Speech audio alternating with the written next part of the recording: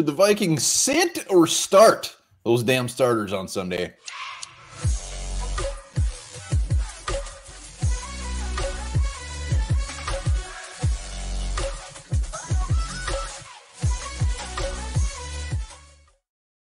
All right, welcome back to the Onebar and Lupagus show. I'm Onebar with Lupagus. We're talking, should the Vikings rest the starters and just get to the playoffs, or should they go for the win and play those starters all damn game?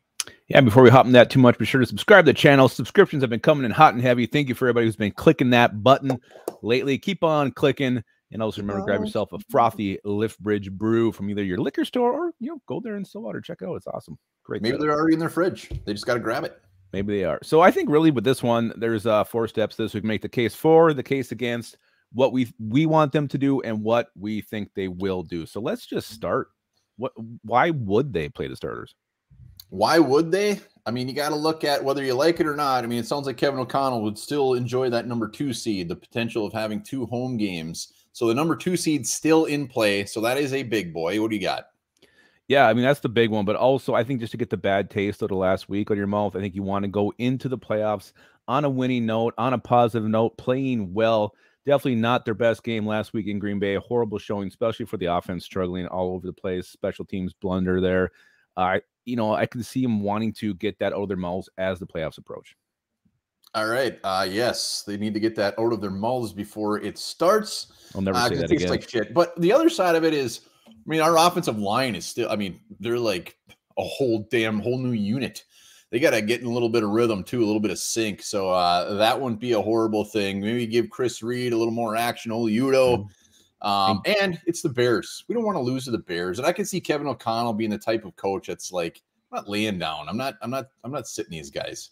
Well, and the fact that there's still something to play for, what kind of message does that send to your team, to your fans? Like, you know what, we're just going to relax and be fine with the number 3 seed. I just don't think the team's built this way. I don't think that's something he wants to, the vibe he wants to send out to the fans. All right, cons. What are the negatives? It's the health of this team. And you look at what happened last week. You lose Brian O'Neill. You lose Austin Schlottman. Who knew Austin Schlottman would be such a key part of this team? But you also got he was key to that game. When he went out, the whole offense just it was basically useless for about 3 drives. So finally, Chris Reed settled in a little bit. You don't want any more injuries. You don't want Justin Jefferson getting hurt. You don't want Dalvin Cook getting hurt. You don't want Kirk Cousins getting hurt. If any of those guys get hurt, your playoffs are over.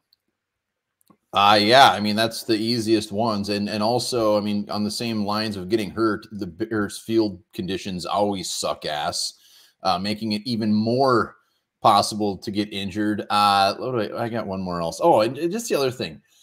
If we were to sit our starters and then horribly lose in round 1 of the playoffs, then we got to hear, should they have played the starters? Blah, blah, blah. The momentum was lost. They should have played the starters.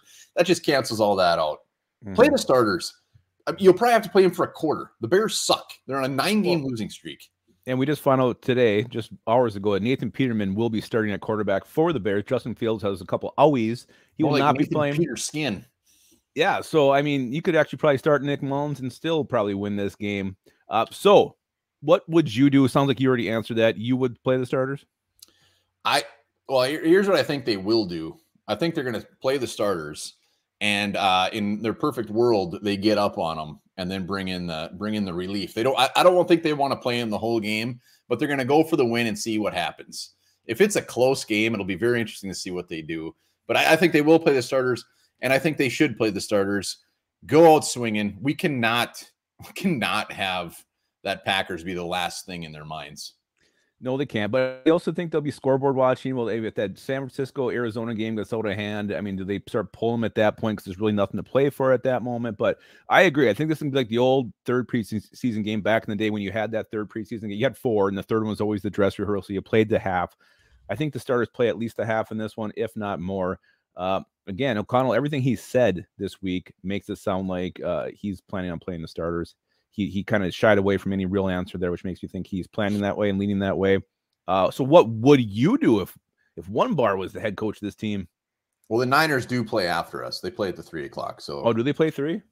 They play later. So it's all on us. It's all on us what they do. And what would I do? Yeah, I would play the starters until hopefully the Bears, like I said, 9-game losing streak, playing Nathan Peterskin.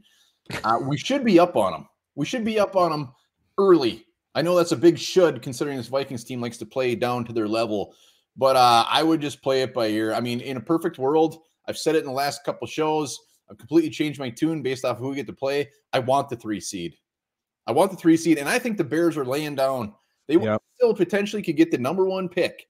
If they win this game, they could possibly go all the way down to 4. They want to lose this game more than anything.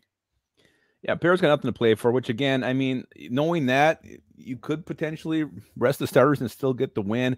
I honestly, before I found out Nathan Peterman was playing quarterback, I was going to say rest him. But, I think you destroy him, like you said, get up early, get a big lead, and then pull him. So make sure the game's in hand. Bears had nothing to play for. They got their backup quarterback. Everything points to Vikings coming out and, having the momentum and the reason to win. So play them, then get them out of there.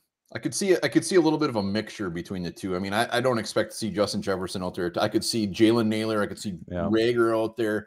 And then the same thing on the defense. Darius Smith really has no right to be out there. But I think there will be more starters than not. But I think those big boys will not be playing.